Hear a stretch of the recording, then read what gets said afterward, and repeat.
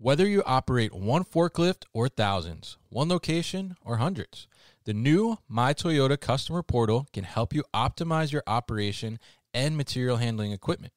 This one-stop, free-to-use platform is designed to help you take control of your information and make smarter decisions, all at the touch of a button.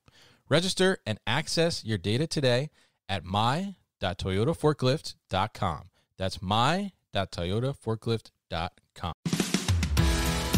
Today's warehouse needs to keep inventory moving smoothly and quickly. Meet these challenges with on-demand warehouse labeling from Brother Mobile Solutions. Our mobile and industrial printers will help optimize your operations to achieve the speed, reliability, and durability your warehouse needs. With easy integration for existing warehouse technology, convenient portability, and upfront affordability, Brother Mobile Solutions is at your side when it comes to warehouse labeling. Try one for free today by visiting brothermobilesolutions.com/new warehouse or click the link in the show notes. That's brothermobilesolutions.com/new warehouse to try one for free today.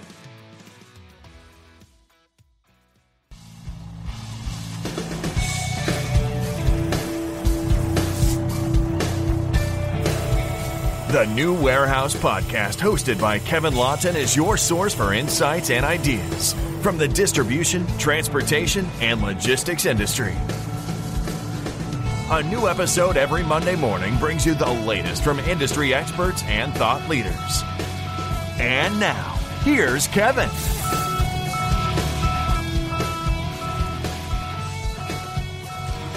Hey, it's Kevin Lawton with the New Warehouse Podcast, bringing you a new episode today. Today's episode, I am going to be joined by Learie Hercules, better known as Herc, who has been on the show previously. But this time he's coming on the show to tell us about his new venture. He's now the founder and CEO at Heft IQ. And he's going to tell us a little bit about Heft IQ, what it is they're bringing to the market, and some of the challenges that it's addressing when you're a brand working with multiple 3PLs, and how the tools that they're building are really going to help you to better understand what's going on in your fulfillment, and also how it's going to help you to grow too as a brand as well. So, Herc, welcome back to the show. How are you? Thank you, Kevin. Great, thank you. Super excited with what we're setting out to do here. Definitely. I'm very interested to hear about it as well, and happy to bring you back on the show to talk to us. So I mean, let's start it off. What is this new venture? What is Heft IQ? What are you guys doing? So we're building optimization and visibility platform for supply chain, specifically targeting brands. Okay. And the word heft came from a mid-century Old English meaning to pick up something heavy. So we want to do all the heavy lifting on the back-end logistics side so the brands can focus on growing their demand through their marketing tech, and we handle all the rest. Interesting. And so I'm curious, you talked about it's going to bring this stuff together and do the heavy lifting for the brands. So when you were on the show previously, we were talking about, your previous role and what was going on there. But, I mean, in working through kind of your career and what you've done and now getting to this point, I mean, what was the hole in the market that you saw that kind of made you say, I want to go after this problem and bring a solution? Yeah, so with the growth of e-commerce platforms like Shopify, you have a lot of brands being around the $1 to $2 million annual recurring revenue price point. And we have 3.9 million brands in the US. Yeah. 2 million brands reside on Shopify. Oh, wow. Shopify as an e-com platform is very modern in terms of leveraging a lot of APIs, and they have a robust marketplace as well. And so brands set out and they hit this inflection point where they need distribution to get to 1 day, 2 day delivery. Right? And we see it sometimes even in the model of the DoorDashes where you order a meal for $12 and delivery is $10. And it incentivizes users from purchasing because of the shipping cost. Yeah, I've seen that before. I've paid like $18 for like a coffee because I needed to get it somewhere and I couldn't get out at the second. Yeah.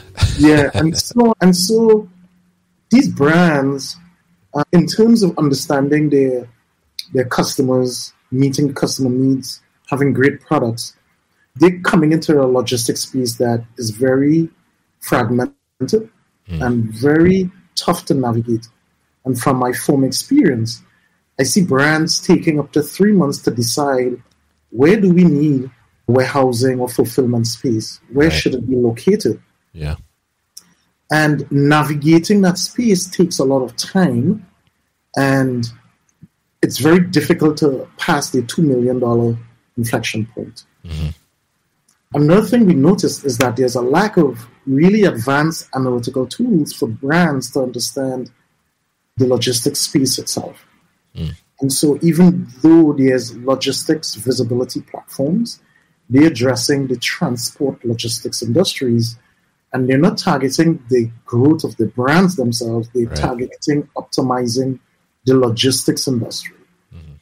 And so we're taking a brand approach where we're saying, okay, we are going to leverage some tools we're going to build into the Shopify marketplace to allow brands to grow. And while they're growing, we are also onboarding on the second side of the marketplace, the logistics provider, the fulfillment centers, the 3PLs, the warehousing spaces, and organizing that in such a way that it helps the brands navigate that space way easier, and then getting into the AI-driven order management. A brand should not be worried about where the product should be staged and where it should be fulfilled from. We have AI tools to allow us to make those decisions on behalf of the brands. So that's what we're building out right now at Heft IQ. Very interesting. And I think you had a really good point in there about, these e-commerce brands are, like you said, there's almost 4 million of them out there, right? Yeah. And and so many of them too, I think are, they're just born out of people kind of trying to figure things out or tinkering around, not necessarily people that are coming from, logistics or warehousing fulfillment background. So when they go to try and figure out, they're outgrowing the garage, right, so to speak, or the basement or whatever they're doing, like they don't necessarily know what to do or where to go. So I think oftentimes, and I just talked to somebody recently as well, and they had started their own 3PL because when they were trying to figure it out, they had so many bad experiences with 3PLs, right? So they were like, maybe we could figure this out ourselves, right? Yeah. So I mean, it's interesting because you hit these points, like you said, where you're growing as a brand and you have to do something. Oftentimes, you may make a decision just because you have to, make a decision, or the business is not gonna make that growth point. You have this great opportunity to do something, and you don't necessarily have the background to know. So being able to build out tools that can help you make those decisions, like you said, utilizing AI to figure out where should the inventory actually be at, I think is a great thing, because as you're operating and trying to grow your brand, and maybe your strong suit is actually on the marketing side and instead, right? You don't want to have to worry about where should the inventory actually be, and how much do I need? Yeah, exactly. Where do I need it? Yeah. Yeah, so I mean, I think it's a great thing that you're building out. But I know in our kind of previous discussion as well, one of the things that you're trying to address, and I'm curious what you've seen here, where you start to look at, maybe you need a presence in the Northeast, and then maybe you need a presence in the Southwest, depending on where your customers are. And, you start to kind of work with maybe multiple different 3PLs in different areas. Where do challenges start to arise in that type of situation? And how is kind of Heft IQ going to address those types of challenges? Sure. So the industry is filled with some warehouse management systems that have undefined APIs, and then there's warehouse management systems that have defined APIs. Yeah. And then there's the rise of a lot of the integration firms that seek to build connectors to connect one EDI system to another EDI system, for example. And so EDI is a very old spec. The API economy gave rise to a lot of Silicon Valley companies as we know it today. Yeah. And so in the logistics industry, and what we're seeing, it's the rise of the API economy, the connectivity economy, and the integration platforms are starting to lose some power just because there's more visibility into the data exchange part of it. And so part of what we are going to attempt to do this year is to open source a standard that the industry can galvanize around that makes data sharing way easier so that the actual problems can be solved, and not today where you are being charged for integrations. Yeah. Because integrations is a little black box tucked away in the 3PL world, and you're kind of held to ransom because you have physical products stored at a location. It's very difficult to move it to another 3PL. And so the accountability part of the 3PL industry is going to be very important. And a big piece of that is access to the data and building data streaming platforms that you can actually build real-time analytics on. Interesting. And those technologies are not innate to the logistics industry. Right. And so attracting talent as a brand, you don't have the bandwidth to attract, and that's not even your core competency of hiring data engineers and building data platforms. Right. You want to really focus on your multi-channel strategy, your social media strategy, your demand gen, that stuff, not all the other back-end data-related stuff. And so being in both industries, we have the talent at Heft IQ to build those while we also understand the problem domain and the problems to be solved. Right. Yeah. Yeah. And I think it's interesting too, because I mean, kind of even like back to a previous, conversation, there's like these people that are building some of these e-commerce brands. I mean, talk about the bandwidth there. I mean, I've been shocked to hear like the size of some e-commerce brands and like the small amount of people that are actually like behind those brands, right? Like it's not like these huge teams, and you can build pretty quickly. You get a product that goes viral or something like that. All of a sudden, your volume goes through the roof, and you don't necessarily need a huge team to really support that. So to your point, I mean, you're probably not thinking about like bringing in data engineers or data scientists or anything like that to do these types of things. So being able to do that and kind of have somebody help you to understand that, and actually I think even help you understand like what data is important to you and what to look at, I think is a huge thing. But you also mentioned in there the accountability, right? So tell us a little bit about, I guess, what you mean by accountability of like your 3PL partners and what that actually would look like. And maybe too, right now we talked about, brands working with multiple different 3PLs. I mean, if they don't have some type of tool in place or something like Heft IQ with that kind of data aggregation and understanding, I mean, can they really feasibly even hold a 3PL accountable? I think it has to start with us partnering with the brands, right? And then the 3PLs wanting to get access to those brands and playing nicely in that they're going to make the data accessible. What I've seen, it's in the industry, it runs on very small margins, and there's a whole growth of automated warehouse fulfillment with autonomous robots, right? Driverless forklifts, right? Trying to get to larger margins. But what happens is that the lack of tracking automation from the time of ordering to the delivery of the product impacts the brand. It does not impact the 3PL. Right. And so the 3PL is hiding in the shadows and not really feeling the consequence of non-performance because the customer only sees the brand and the brand promises. So if I do a 2-day shipping and it comes in 3 days, I have a bad brand experience, regardless of the 3PL.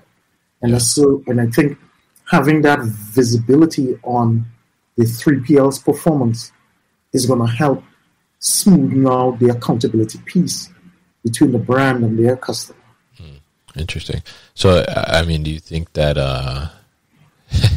like, are 3PLs going to be upset with you for, holding them more accountable or giving them more visibility into what's going on? Because, I mean, your example there, like you mentioned, it's supposed to be like a 2-day delivery, right? And it ends up delivering on the third day. I think it's easy for a 3PL to say like, oh, well, that was the carrier, right? When maybe the reality is they actually picked it late, right?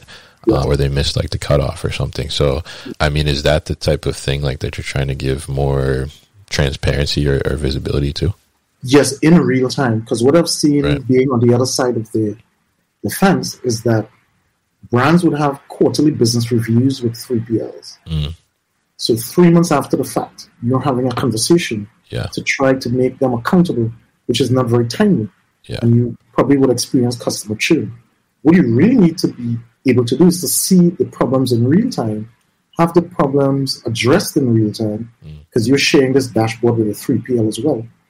Holding them accountable. So once they understand their performance is very visible in real time, the performance standards start going up, the non-cooperative 3PLs start falling away, the cooperating 3PLs, they start generating more business, because now there's a platform where brands can say, these 3PLs are very transparent and open, and we want to go with them.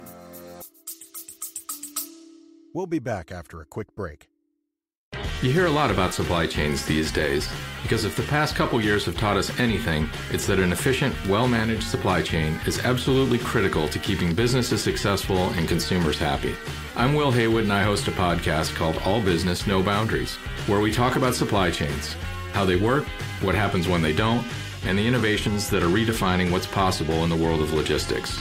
Join me for insightful interviews with thought leaders and industry experts. We discuss how optimizing supply chains can break down the barriers that are holding businesses back. That's All Business, No Boundaries by DHL Supply Chain. Listen and subscribe wherever you get your podcasts.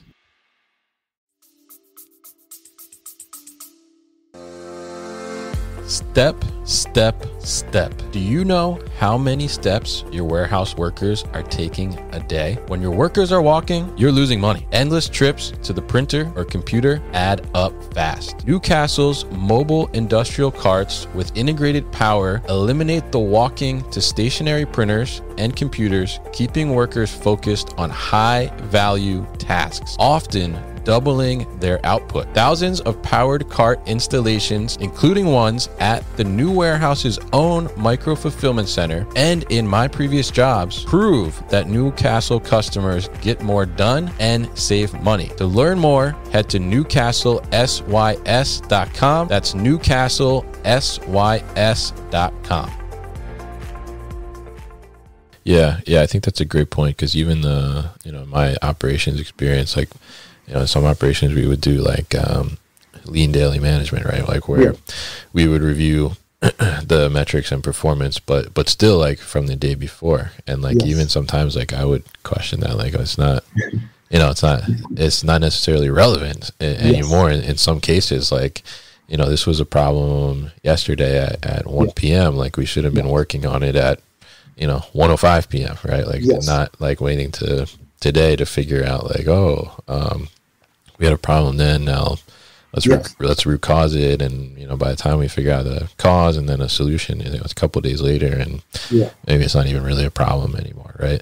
So like you said, like the quarterly, I mean, it's, you should be doing like the QBRs, but like there should be transparency in between that as well to see like problems are actually happening. Cause like you said, if you have, 3 months of product shipping late to your customers, you got 3 months of potential, losing customers, right? Where you need to like get that kind of taken care of like right away. So I mean, really interesting, I think, what you're doing. And I think it makes total sense, especially, looking at the market and as you said, there's so many e-commerce brands out there and so many that are trying to figure out, how to do fulfillment right, especially as there's pressure because consumers are expecting certain service levels based on, larger companies like, Amazon basically, pushing people to have those expectations. Like when you say okay, I have this great brand that I've come up with, but, how am I going to deliver my product in 2 days, right? Or the next day or something like that. Being able to find the right partner is a huge thing, but then being able to understand, whether it really is the right partner based on that data visibility and transparency, I think is another huge thing. So I mean, it sounds like Heft IQ, I guess the initial thing that you would do for a brand is certainly help them to understand, give them that baseline, of where do they need to be first, and then when they're there, how is the performance going for the 3PL? Are they meeting our standards and really understanding problems in real time, as you mentioned? But then I think there's another portion to that, right? Which is you guys are building out some growth tools as well. So I mean, how are you taking this data now? Because it sounds like you guys are really focused on the data aspect, and how are you taking that data and then using it in a way to enable growth for these e-commerce brands? So there are a couple of common problem areas that brands experience. The real-time inventory tracking. How much product do I have sitting where? Where are these orders destined for? The destination of orders, where do we need product staged to get to 1 day, 2 day? So we're building those as well. Right. You have a brand, you have a company, you may have several brands. What are the fast-selling brands? What are the slow movers? And what is your risk of going low on your inventory? So we're creating some of the machine learning models to alert the brands. And then your days of supply remaining based on your existing demand. If your demand was remaining consistent, you'll be out of supply by this specific date. Right? And so that gives a brand a really nice snapshot to start growing out. And then as they start getting further into the 3PL world, we want to be able to be their strategic partner to walk them through that world and then say, okay, looking at your order history, we're building a shipping cost optimizer. How do I minimize shipping costs for my customers? Right? Is it the product dimensions? Is it the order size, the packing? Is it the location? Is it the shipping mode? FedEx today and UPS today, USPS today they have all different rates, shipping rates. How do I optimize my shipping mode to reduce the shipping cost to my customers? And then on top of that, we're going to layer on a layer of our dynamic order routing. Right? So based on the shipping cost optimizer, an order comes in, where do I fulfill it from to minimize the shipping cost and to get it to 1 day, 2 day? And so all of that is a lot of machine learning, which is not innate to the industry. So is on the the optimization side and this kind of routing side as well too, I mean, is this a tool that now the 3PL will be utilizing? So it's because it's kind of dictating where to ship it? Yeah, a brand may use 2, 3, 4 3PLs. Right. And to a brand, you shouldn't care about the 3PL world, except their performance. You should be able to route an order to where it should come from to get to minimal shipping cost and 1, 2 day. So gotcha. Okay. Yeah, so the model is almost like the data center model where you don't go spin up a virtual machine anymore. It's all serverless. So I want to abstract away the logistics layer. So now it looks like one big 3PL instead of 4 separate systems to manage. Interesting. So basically, before the order gets to the 3PL, it's doing this optimization, and it's saying okay, you're gonna go to the location we have in Ohio or something, right? And then the 3PL just does what they're supposed to do, right? Yes. Okay. Yes. Interesting. Okay. Yes. And so what a lot of the tools that are built into the WMS at the 3PL level, we are building upstream at the e-com platform level that then is able to abstract away the 3PL rule.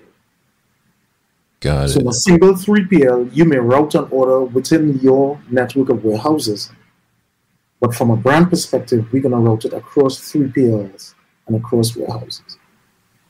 Interesting. I like that because there's really no chance of it getting to like the wrong location, or not necessarily wrong, but like not the the perfect order location, right? Yes. So you essentially take that away, and I think even because I've seen sometimes too where you get an order in at your warehouse and you look at it and you're like I know there's another location like on the West Coast. Like, why are we shipping this out of the East Coast, right? Yes. But the 3PL is like, well, like it's here. I'm going to ship it, right? So, so you don't really necessarily always get the chance to like catch that and fix it. So I think that if it's happening on that higher upstream, like you said, I think that makes a lot more sense to get that full optimization. Yeah. So, I mean, how, I guess for brands, right, that might be listening and, hearing what you're saying here, like, how was something like that, I mean, other than from like a cost savings perspective on the shipping or something like that, I mean, how does that also like help their brand just grow as an entity, as like a whole? So operations, as you start scaling up your brand, it becomes an operational nightmare.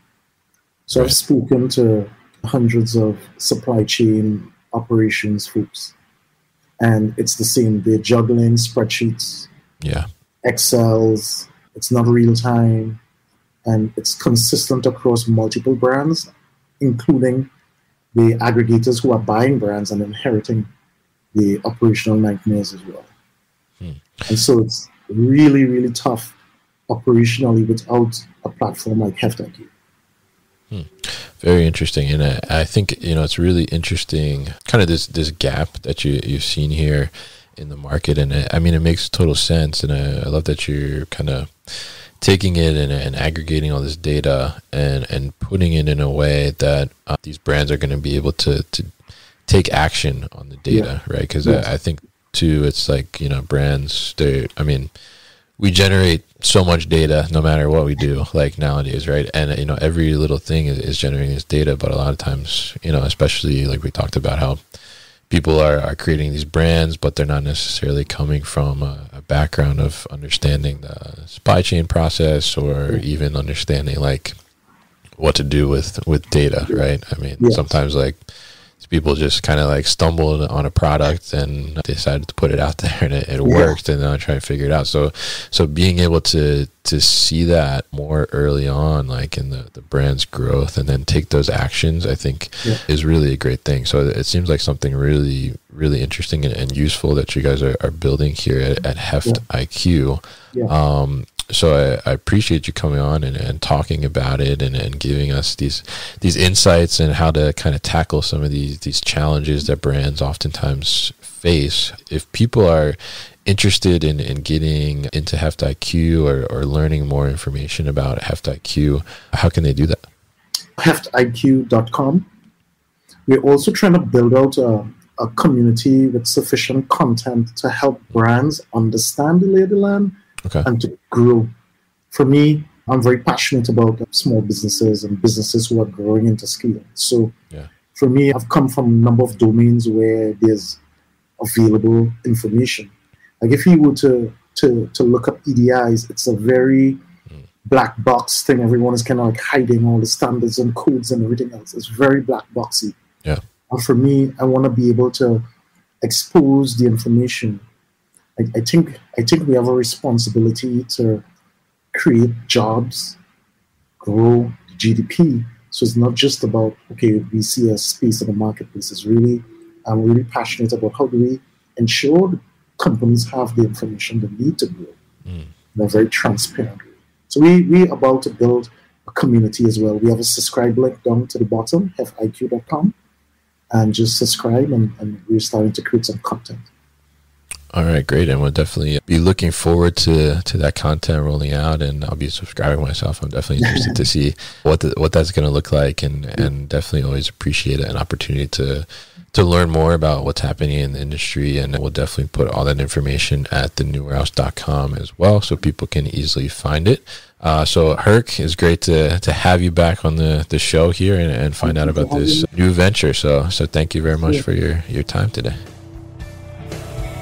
You've been listening to the New Warehouse Podcast with Kevin Lawton. Subscribe and check us out online at thenewwarehouse.com.